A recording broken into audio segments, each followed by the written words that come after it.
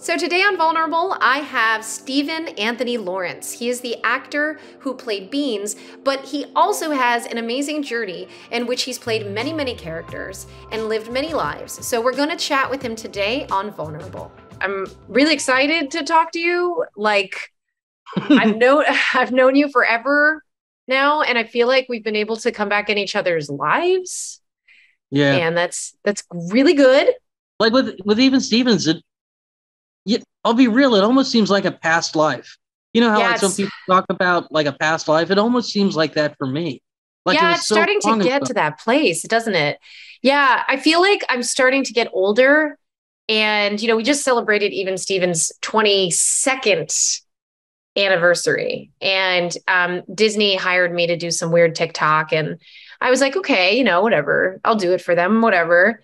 And it was really kind of sobering because it was like, I'm really kind of sick of talking about this. I know in my heart of heart, like there's no reason to do a reboot of Even Stevens. Like there's just no reason.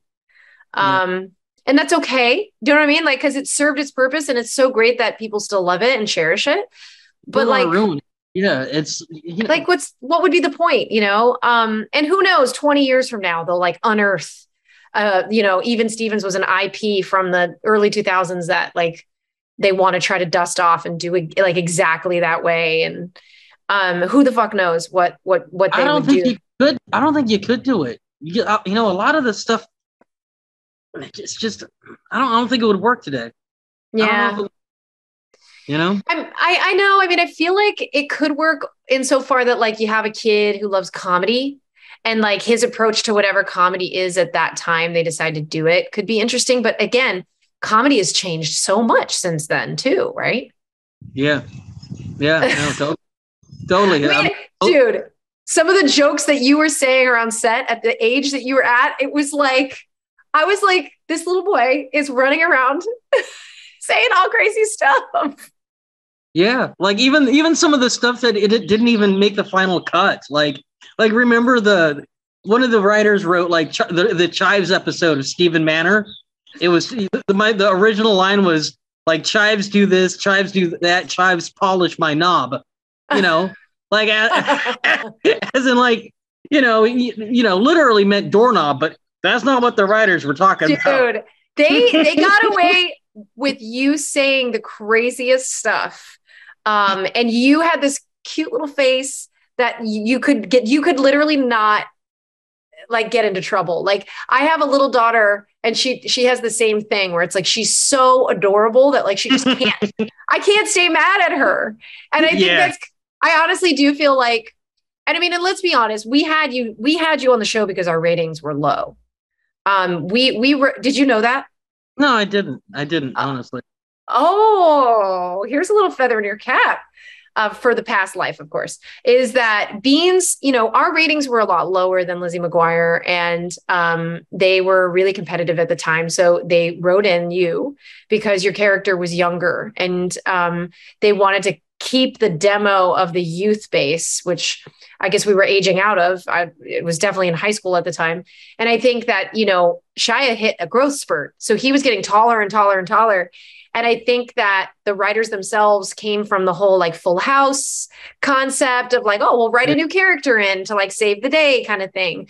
And I think that was you, like you were the nosy neighbor archetype that was like brought to an absurd level, all I know is, what I experienced on the show. I mean, my first episode on there was Secret World of Girls, and I it was a dream come true, obviously, working with Fred, because he came from the world of being a child actor himself.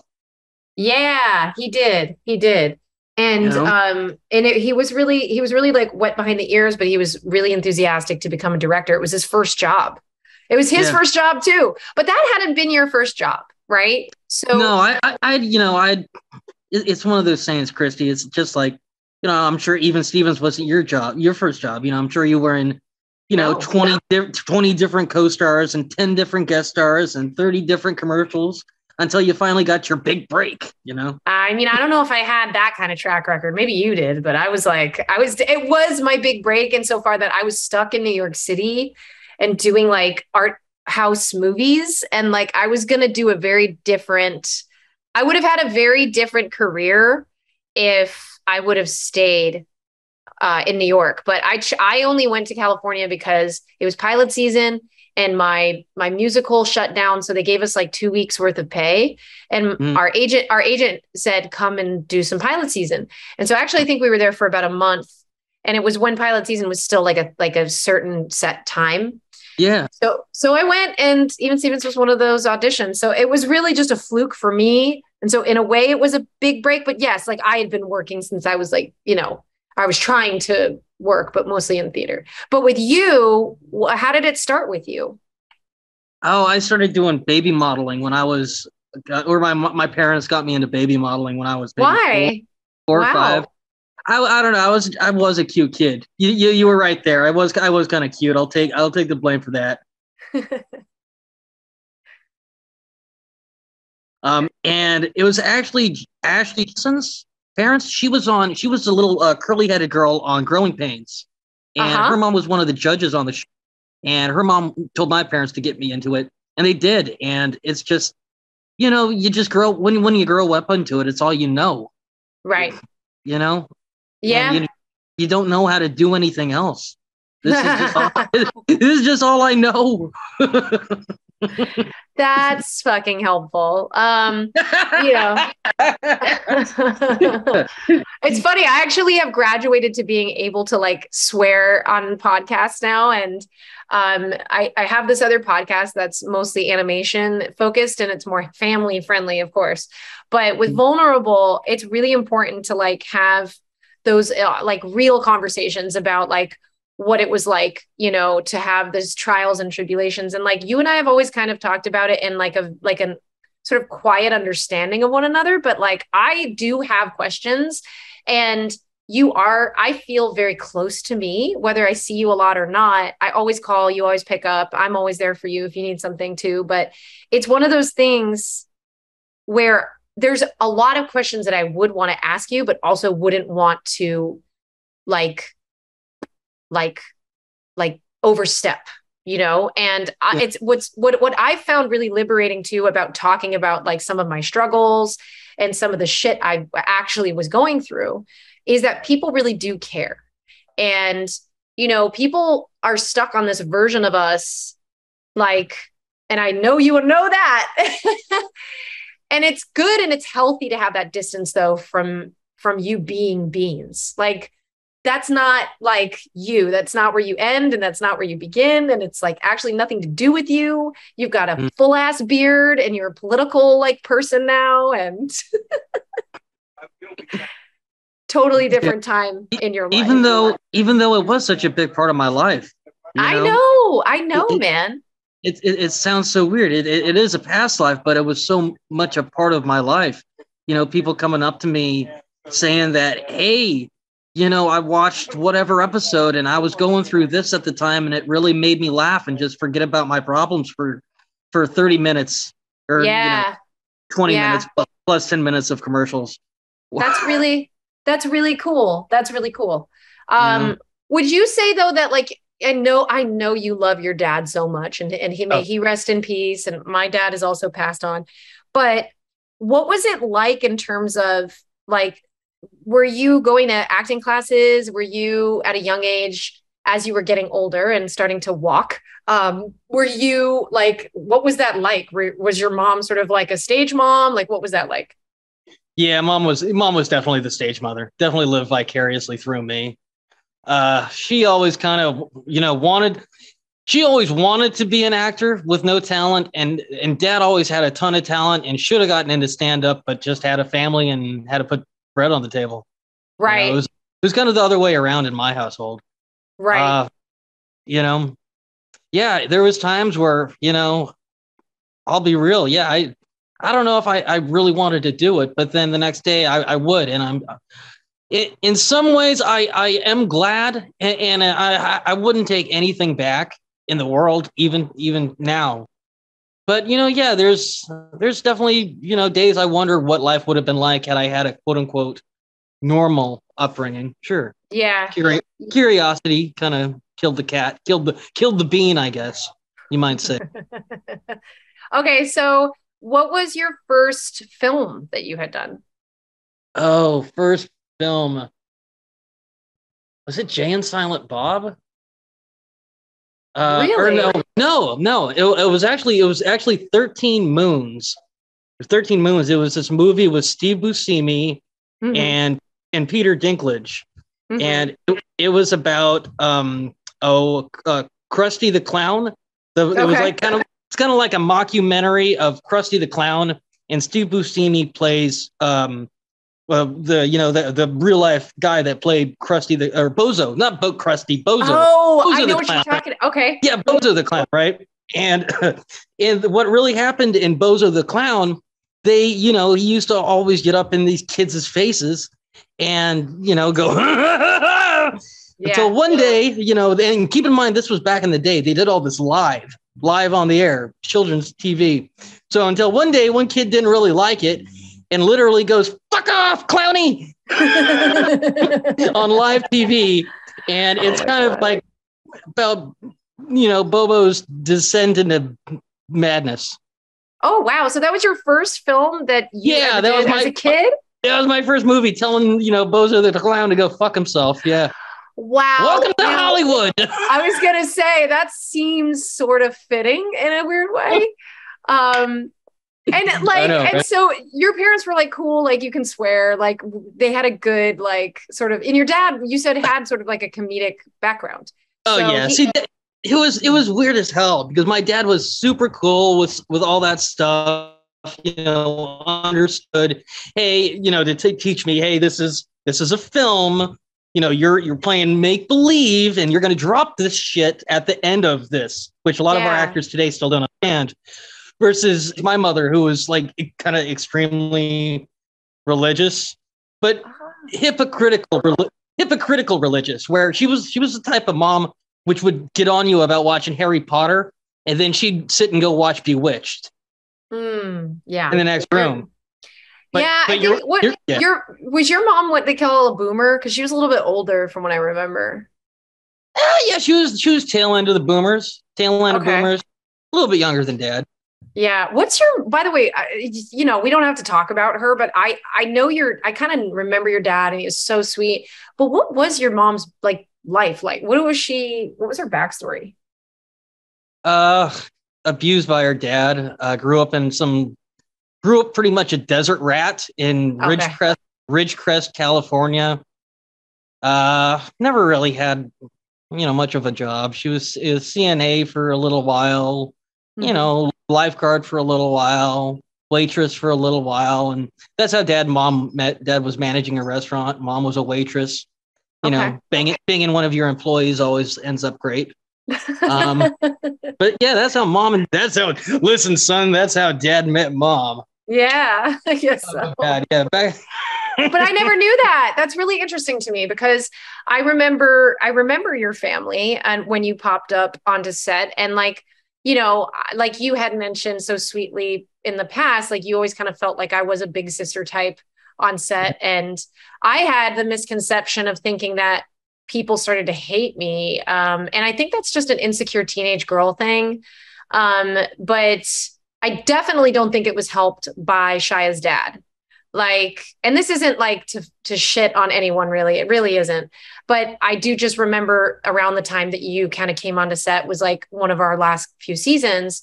And the mood was more tense after you came, but it wasn't because of you. I think it was more or less the constant frustration of how do we compete, with the other show and how do we you probably didn't even realize this was happening because you were so young. And then for me, I was kind of already getting older by that point where I was starting to really focus on college and my next steps. And I was very stressed out and very tired, but you were this vibrant, sweet, zany, funny, like you were everything that you were on that show off too, but you were also very professional. Like if anyone was like, hey, and a lot of times people would call you Beans. Do you remember that? Yeah, no, I still get it to this day. Oh You know, yeah, but like on set though, as a kid, like they wouldn't even call you by your. Would they call you Steven? I just remember people calling you Beans all the time. yeah, people just called me Beans. Yeah, no, I don't think anyone ever really called me Steven. It was That's really fucked up though when you think about it. It's things. like Yeah, I wasn't method acting. Never asked anybody to call me Beans. I'm not a method actor. No, I turn that off when I leave set. Thank you very much. okay. So then this is where it gets interesting for me. So you were an actor before that in your own right. You had like your skill set. You were funny. You knew you were cute. You came in, you like, I remember you talking about the audition process and whatnot for that. Right. It was was it memorable for you to like audition? Yes, it was memorable because they wrote my joke in before booking me. And I was all worried that they were going to use my joke without booking me first. I was like, oh, that sucks. How am I going to prove that it's my joke? This was way before, intellectual property was, like a thing even. So I was free, go, man. Obviously, like, I think you and our brains kind of work the same because my mind always jumps to the worst possible conclusion. Obviously, they're going to use that joke without booking me. But that's so interesting that you were 8 years old, right? Yeah. Yeah, and you were already thinking defensively like that, or had to think defensively like that, which kind of sucks when we think about the way that child actors have to sort of program their minds to be. I don't know if that's even, because of child acting. I think that's just society nowadays. Sadly. Oh yeah. Mm-hmm. Well, now more than ever with the kids, I feel like they're being exposed to kind of what we've all gone through with this kind of transactional thinking, where it's like, okay, so if I show up, if I do this, like, what do I get from that? And, for me, I think that's been really hard in terms of like, and social anxieties over time, how to make new friends, sort of have self-worth and all that stuff. Sort of, I mean, there's a lot to unpack. Like we could be here all day and I would love to talk to you about it too sometime when we actually get to be in person. But, it's a really big passion of mine. And, I had done a documentary and you and I sat next to each other. And I don't know if you even remember that. Do you? When you came? I do. Yeah. Oh, okay. Yeah. That was a big deal. And like, it meant a lot to me that you showed up and I hadn't seen you in, oh my God, so many years. I don't even know how I tracked you down. How did I track you down? I don't know. I camped through my old manager, Kathy, I believe. Oh, okay. So I went through your manager. Okay, cool. Because I was doing a documentary about child actors and I did it with the union that Fred Savage had been a part of. Now he's not. And it's called the Looking Ahead program. And I talk about it a lot because it's really the only way to start changing policy and like things that we see like child actors go through. And it's like, people want to like shit on Millie Bobby Brown from like Stranger Things right now. Like, why? She's because, dude, she just turned 18 and she's even been vocal about it. Some people talk about her being groomed by Drake and like some other people because there's so much fan fiction, but when there's a really weird divide between your character and like who you are. So I've always found it interesting that like people just assumed that you were Beans. Like people assumed that you were this little person. Did you like playing Beans? That's what I got to ask. I don't think anyone's ever asked you. Honestly, yes, I did. The good outweighed the bad. The good outweighed the bad. Okay. I'd have people coming up and saying, hey, all different kinds of reactions, You'd get the people saying, oh, God, I went through this and, you made me, God, I used to love watching you on your show. You brought our family together. I literally just did a cameo today with somebody saying that I brought their family together who had been fighting for years. And like, that was a thing that they could bond over was our show. It's kind of, and see, that's what makes it feel like another life because you have now lived your life in so many different directions. And then when people start to talk about that and you look around and the people that are coming up to you, they are older too. And I can't really put my finger on it, but there's been enough time that's gone by now where you've really nailed it. It really does feel like it's in the past. And there's only so many times you even want to talk about it. And like, you've been such a good sport for so long. Have you ever just gotten fucking mad and not wanted to be like the Beans like person? Or like, I gotta ask that. No, never wanted to not be Beans. No, I definitely maybe questioned even the role of Beans, because I'm sure our world is getting a lot crazier lately. Mm-hmm. Did I make the right decision by taking the character? Because it definitely offended a lot of people that think pork is a sin. Okay. So I have gotten a lot of hate mail even from people that I think eating pork is a sin. Are And you're you going to be put in hell. serious? Yeah. Oh my So God. it doesn't matter what you do in this world, you're going to piss somebody off. Hold on a second. Was this like when you were a kid, or was this like? Yeah, no, did you know that? I got this letter from, from a fundamentalist group, we'll say, about What? eating bacon. Yeah, about how I'm gonna send people to hell for all my wow. bacon. Yeah, so yeah, you wonder that, and then it's like. I definitely, and also like the spot on Raven I did too. I got this girl that was saying that she had some pretty bad stuff happen to her, and the guy that did it to her said that he based it off of my character in Raven, because my character in Raven uh uh hypnotizes Raven into giving her a kiss, right? Well, I guess that happened to her in real life, but a lot different, a lot more brutal, we'll say.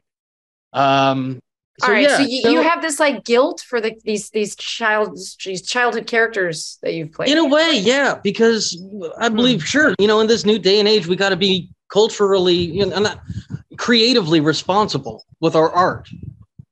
But you are proud though of bringing people together. I feel you can, take anything and make it ugly, or you can make anything and make it beautiful. It's in the eye of the beholder.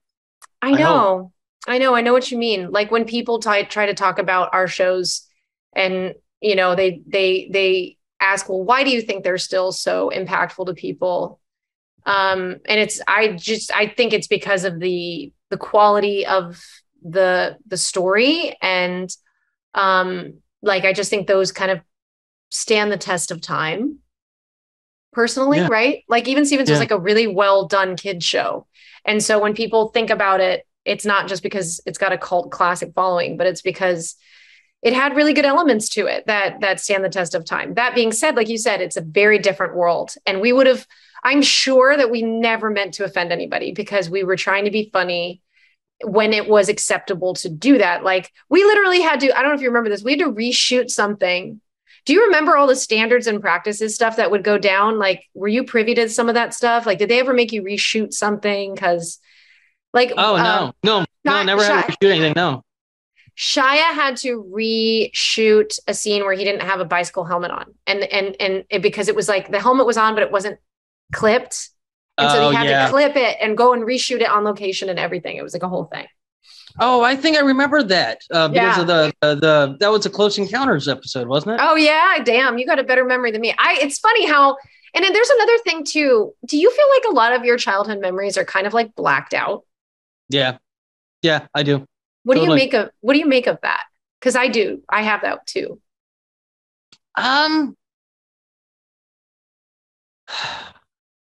Old age. I don't know. It's been that way for a while. No, I think I think it was just almost too much to take in at once. Maybe it was like an endorphin, just too much endorphins. It eventually just shuts off, and then like you at your limit on how much. It's like being on Disney Channel in a way is like almost being on a casino floor. There's just so many flashing lights and so much going on. It's easy to miss something out of the corner of your eye. Yeah. And it's very similar to what the kids are going through with social media today. It's like flashing lights and overstimulation. And like there's 24/7, judgment, yet also adulation. And then you can also get sponsored content, even as somebody that's in the middle of Ohio or something. Like you can become a star. Like the fact that anyone can be famous now is so probably stress inducing for the Gen Z.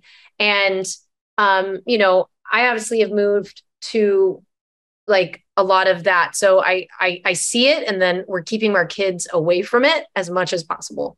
I mean, I'm not saying they don't watch like TV and iPads, but social media is a very different thing. Did you ever, so moving forward from Even Stevens days, which I did want to ask you about your relationship with Shia, because I feel as though he was like one of your first mentors. Yeah. I remember the way that you followed him around on set, and he would be so sweet to you, even though, you know, he was going through his own bag of shit. And it just seems like honestly, I'm just curious, what was your relationship? What's your takeaway from that? Yeah, I love Cheyenne. I've got nothing but good words to say about him, you know? Yeah. He was like a big brother to you. Yeah. Yeah. At least when we were filming, I felt like he was like always making you laugh and like doing funny things. Yeah, I love the guy. I love everybody on that show. You know, I've grew to hate the phrase "we're like family" because it always sounds like such bullshit. But you know, God, it seems like we really were in a way. We're obviously extremely dysfunctional, but you know, I could always come up to you and ask you, you know, if I was dealing with something, whether it be industry related or, you know, growing up as a kid or whatever. I felt like that's so sweet. Half of the grips too. I mean, yeah. Oh yeah, you know, I'm sure, you know, there was a lot of dirty grip humor that, you know, I probably, you know, overheard and, you know. Oh my God, I remember being like, I remember you trying to say some sassy thing about my butt or something, and I was like, stop it. And I was like, stop it. You don't talk like that. I remember that. I was like, totally, like, I always wanted to be a babysitter because I've also had fantasies of not, you know, having that life at that time. I actually really was craving normalcy and like structure, which is like what I just try so hard to have with my kids now. It's an overcorrection, but you know, I wanted to be a babysitter. Like I never really had a little brother. Like Shia, I was the youngest of four, and then like Shia was considered my younger brother. But when you came in, it felt like you were just so young. It was so sweet. Yeah, really no, and I was an only child too, so I feel like I kind of was gravitating to that too. You know, I see. Okay, so that's good to know that people understand that our set really was a warm and loving environment for the most part. I'd say it was 90% that, and then it was definitely dysfunctional, like all families are. Ours was no, but we all really had each other's backs. I feel.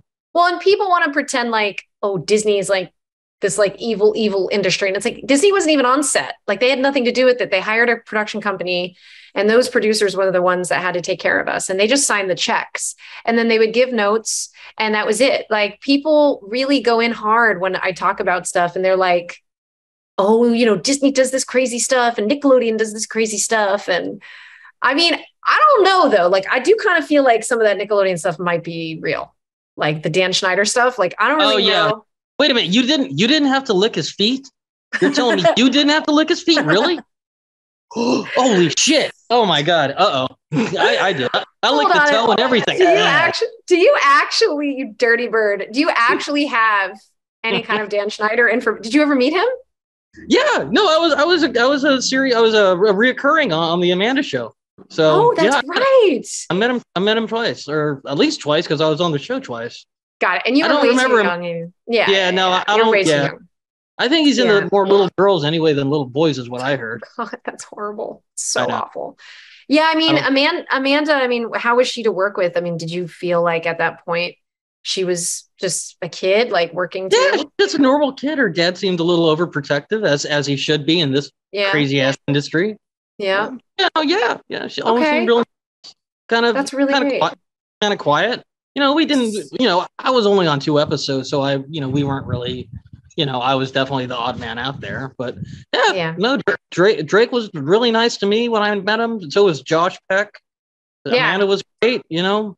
Yeah. I again, though, you're kind of hard not to like, right? Like back then. No, I pretty much just, you do your 3 hours of school, you learn your lines, it's like you don't like piss anyone off. Yeah. Yeah. You hit, it's like the English say, you hit your mark and try not to bump into the furniture.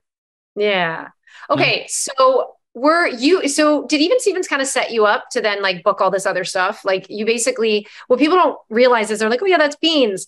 But like Beans, the actor who played Beans, Stephen and Anthony Lawrence, has done like a million things after.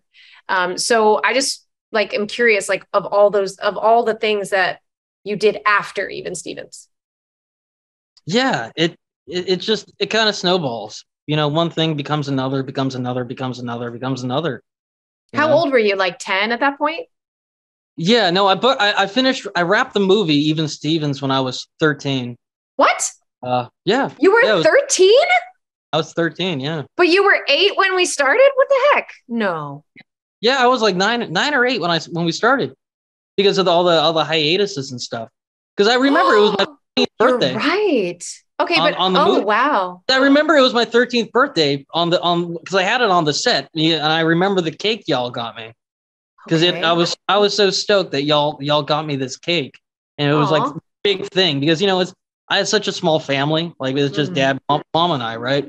So for this whole couple 100-person crew to surround me and sing happy birthday with a cake with my face on it, it really meant a lot. So it's just, I don't know, I just remember that. I definitely And it was in Hawaii when we were filming? No, I remember the day. Like I was like literally the original Xbox had just come out. It's so weird because I can't tell you what I had for breakfast yesterday, but I can tell you what I was doing on this one day 25 years ago. Yeah, but it was your birthday. So I get that. I do get that. That's awesome. So did you get an Xbox? Yeah, Shia got it for me. I remember that. Oh, I remember that. See, I think we were. Yeah, it was wild. He cared about you quite a lot, and it surprises me that you guys aren't in touch. Or you're not really in touch, right? Yeah, no, we're not really in touch now. Yeah, that really sucks because I just felt like I saw a side of him when we were all that age that was very human and kind. But this industry will kind of mess with you over time. So basically, what I'm also curious about is, so you were on a roll, right, with booking Raven and then booking Amanda Show, and then I saw you in Kicking and Screaming, and then I saw like you were popping up in all of these things. Were you in Cheaper by the Dozen? Yeah, it was like nonstop booking. Like, what was your life like? You were technically in high school, or were you just homeschooling, or what? No, I was still in a private school in Fresno at the time. I didn't move out to LA till I was 17. So I was still in Fresno. Whenever I wasn't working, I was still in Fresno at school. And then when I was working, I would be in a hotel room in LA, interesting. Whatever. Yeah, they didn't have like Airbnbs, but like Disney set you up, they would put you in a hotel? No. Heck no, Disney didn't put. That's so bad. They should have put you in a hotel. That's ridiculous. I was in this little rinky dink Stearns Motel. It was like right on Washington and Centinela. It was pretty close. I bet you want that to burn the F down. Yeah, they changed their name. There's something new now. Yeah. I get that. Yeah, there's some places in LA that I drive by and I'm just like, I want to flip off because it's just like. The Oakwoods. Whenever I drive by the Oakwoods, I always flip them off. Yeah. Oh God, that place. Oh my God, Oakwoods. Okay, so did you know when you were like booking that you were like the shit at the time? Like, were you starting to get cocky at all, or like? I was a chubby little insecure kid. That's just it. I feel like all the cocky guys, that's why they're cocky. They cover up their insecurities with this sense of false bravado. Yeah. Yeah. Well, did you do that? Is what you're saying? Yeah, of course. I feel like a lot of guys do. Most guys do. That's why a lot of cocky guys are like that. They're secretly really insecure. Oh, 100%, of course. And then. Would you say that like when you went back to Fresno, was it hard being a fish out of water when you would go back? Yeah, it was, I don't know, yes and no. So about half the people accepted me and then half of the people were mad that you made it. It's kind of how, some people are mad you get out of the hood or something like that. Maybe like some sort of a jealousy. because I don't know, because that's just it. That's Hollywood. I'm definitely not any more talented, than anybody else out here, I would say. Everybody's so talented in Los Angeles. You go to any restaurant, your waiter could, could easily could make it, Yeah, that's true. That's true. But you had a very unique look. And so, which by the way, you look nothing like that person anymore either. Like your whole look is completely different, I think. Like the way you've aged so well. You look just like your dad, but like younger, svelter, he did have a bald head though, which you kind of now have. But thanks, Dad. But you have a beautiful head shape. And then like your beard and everything, like you are a grown ass man.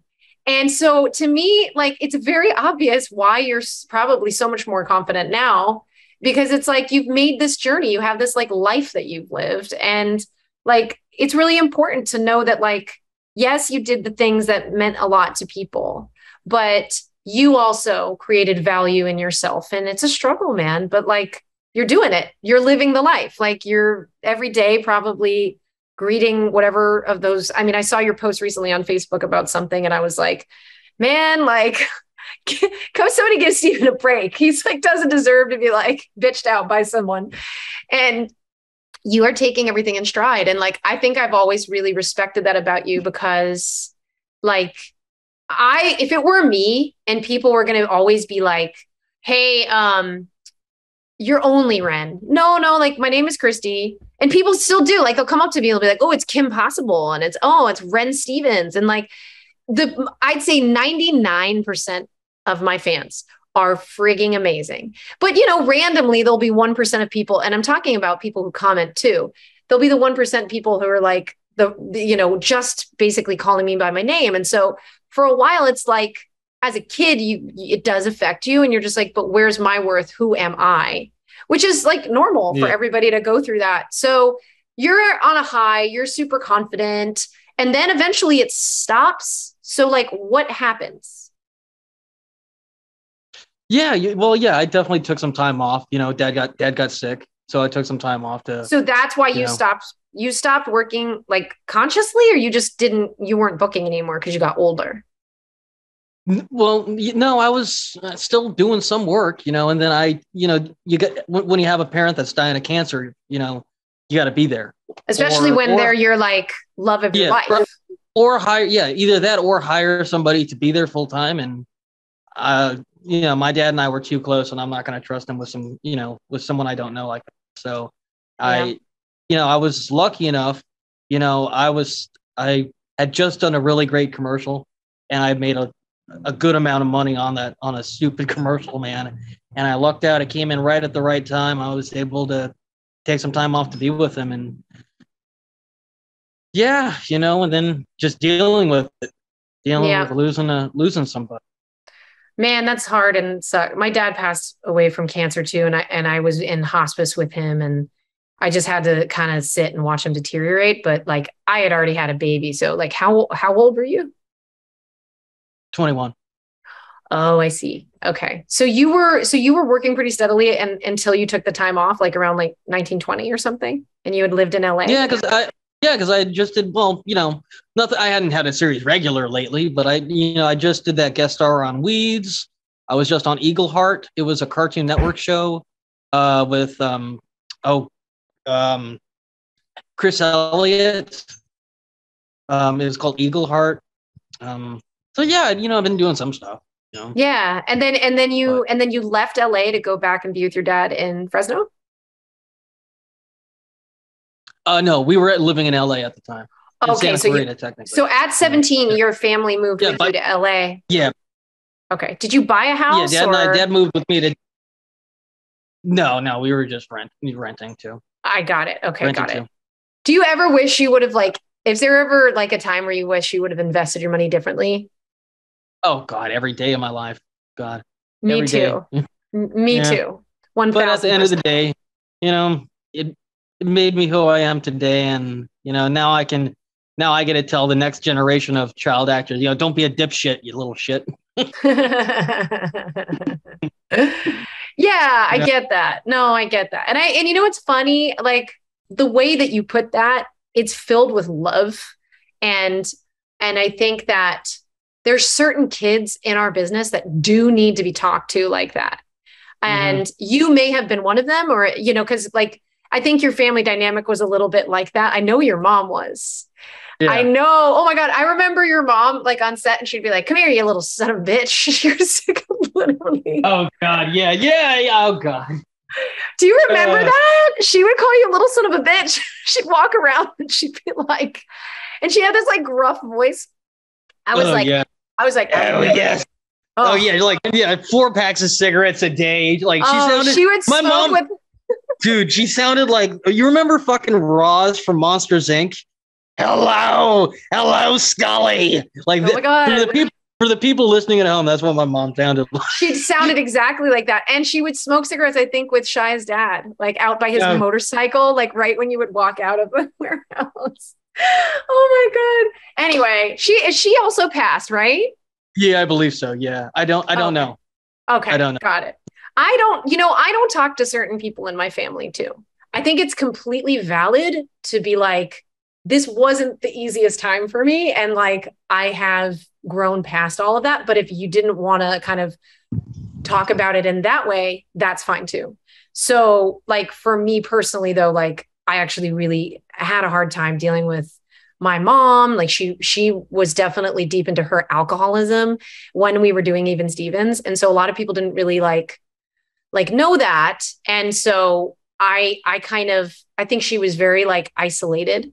And what people don't realize too about these stage parents is that yes, part of them is living through you. And so that means like, what do you do when a dream is deferred? And it's like, you know, that like poem where it's like a dream deferred. It's like, does it fizzle out? Does it, does it combust? Like what happens to it? And it just festers for some of these people. And it brings out a very ugly side of them in certain Send me that poem. I've never read that. Course. Text me it. When you get a chance. I would love to. That's what I love about art, though. You know, you can take it no matter what it is, a song, a movie, a poem. Yeah. You take it and make it, whatever you're going through. Okay, so you decided to take the time off. Your dad ends up passing, and then did you want to go back to work, or like what happened after that? I'm curious. I really am. I went through a really bad depression after Dad died.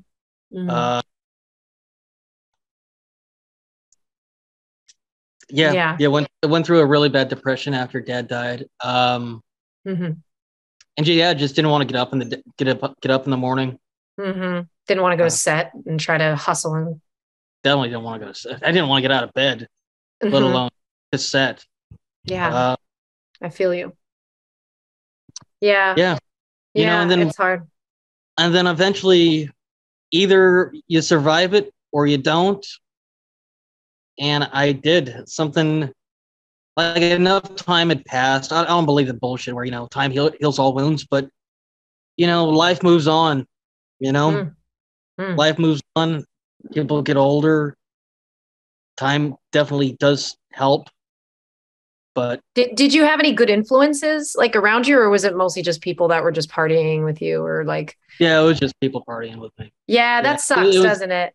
Because what you need the most is intimacy, but what you end up getting is like just a lot of people that are also hurting is really what it is. Is that like is attracting like. Misery loves company. Yeah. 100%. I get that. So then when did you shake out of that and become the awesome person that you are today? It's a daily battle. When did you decide that you were interested in art and, teaching acting, which I know you've done, and are you still acting? Are you definitively I don't think not? it wasn't. Yeah, I'm not really acting so much anymore. I'm still teaching. I still teach, hour lessons to whoever wants it. If they want to work on something specific, whether it be, motivation or environment or character work, whatever, I'm always down to that because I love teaching, I just don't like the politics of acting and all the nonsense that goes into it. But it wasn't ever like a conscious decision. I just, ever since I was 4 years old, like my first memory I have is doing it. So there's never like a set moment where it's like, aha, I like this. When that's all you know, that's all you know. I understand. Yeah. Yeah. So then when did you decide you were interested in other things other than acting? Other things other than acting. Yeah. Like politics and your podcast. Oh God, definitely watching the world burn over the last 4 to 6 years has definitely sparked a lit a fire in my ass for sure. Oh, okay. And Interesting. so it's definitely gotten more involved, but definitely wouldn't say I like politics. I hate it. Hate it with a passion. It's horrible. It's ugly. You know? Yeah, it is. Yeah. Interesting. But why are you so interested in doing a podcast about politics? Because I think it's important. It is important. It's easy. I think it's easy to bury your head in the sand and really not care about what's going on, especially when it's so, out there, so crazy. And especially, the last few years, I feel like we've really forgotten how to talk to one another. How many Thanksgivings were ruined because of politics this year. Count, I'm sure, I'm sure it was the best, and that's originally why Max and I started doing the podcast, is to, not unite people. That's way too strong of a word, but at least get them to stand each other. Be able to sit down and have Thanksgiving without killing each other would be So you guys are still doing the podcast, correct? No, we're not doing the podcast anymore. My friend Max is actually running for the 9th district. So we stopped the podcast because we do say a lot of crazy shit on there. And he's, trying to not get as much crap as a normal politician would. So, okay. But that's an amazing reason for you to stop doing that podcast. So, but I'm excited for what you have in terms of your creative spirit and what it is you want to do. So I think people would be really interested in knowing, what are your goals going forward? If you could literally wave a Disney wand and say to yourself, like, okay, money isn't really I don't have to grind and take odd jobs and try to figure it out. What is it that you want to do, like, going forward? Oh, I'd love to have my own acting studio. And kind of train up the next wave of actors. It drives me crazy that, every superhero is English or Australian.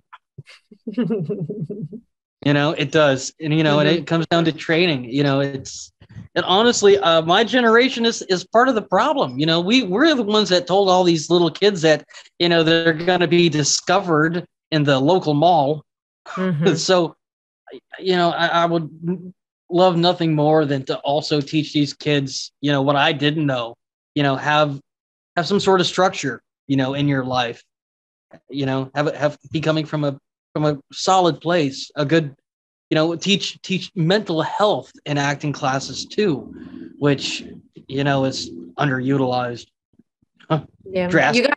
Honestly, I'm telling you right now, like, Looking Ahead is the program that I'm going to be getting more and more involved in, because I have my 2 girls and it's hard to dedicate as much time as I would want to.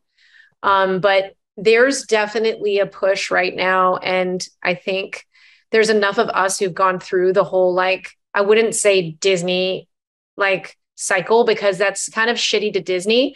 And it's not Disney's fault per se. It's the industry's, way of being that essentially cannibalizes your childhood because that's what it's an adult working environment. So you could feel like family, but it is still an adult working environment. So there is ways of having that mentorship, like I'm hearing you say. And of course, who better to mentor people than safe adults that care and have kids' best interests in mind. So as anything, we grow, we learn, we take it a day at a time, but I will keep you in the know about that stuff, because if it's something that you're called to speak on, it's nice to know that, I see you and you see me in this, and we could help people in the future. I really do thank you for, sharing. And I hope that it wasn't too triggering to talk about stuff, but I really, care for you, and I hope you're doing well. I feel also that's how we heal, Christy, is to talk about it, Yeah, that's for sure. They were even talking about recently, I spoke to a representative there who is a therapist. And they were talking about having support groups so that the kids could pair off by age and have like support groups that their parents can go to or not. And my thing is this, that kids who are the actual at-risk kids with stage parents who are violent, hostile, abusive, they're not the ones. And tell me, I don't know, tell me what you think about this, but those are not the parents that are going to want their kid to be thinking differently, because it's all about control for a lot of them. So I struggle with, well, how do we make it mandatory for there to be mental health check-ins for the at-risk kids that aren't being, like actively trying to, have that mentorship? You have to get SAG involved. This is SAG. So this is SAG. This program is through SAG's Actors Fund. But the thing is like, how do you get them to mandatorily do it on set? Because that's the only way that those kids would be sort of like advocated for, is if it's like, or maybe it's mandatory that they go through these modules before, like module meaning like a training, a class, or like, meet with somebody. The volume would be mind-boggling. But then again, I think if SAG really cared about these kids that make millions of dollars for them, you know what I mean? Mm-hmm. Like these are people who are going to qualify for healthcare and pension credits. I'm like, I'm double vested. By the time I'm 65, we're good. I'm sure you're similar. It's like, if we could just make it to 65, I think we're going to be okay. Yeah, right. I don't know if you know about your pension benefits, but I'm sure you probably have like some retirement stuff in there. Yeah, probably. If I make it to 65, like you were saying. You better be old with me. Well, okay. So Stephen, thank you so much. And where can people find you? You're on Cameo?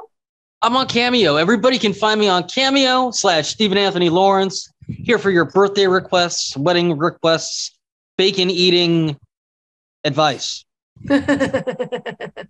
Awesome. Thank you very much for this candid conversation. I feel like I might have talked a lot more than I should have. Oh, no, you're fine, Christy. And everybody loves to hear you speak. I feel like child actors, we go from love me to I'm not an animal. I feel like what happens sometimes. 100%. It is a crazy little pixie world to live in, but we manage. And like you said, talking about it really does help. Okay. So thank you so much. Much love to you and Brendan. Love you guys. Talk soon. Bye. Peace.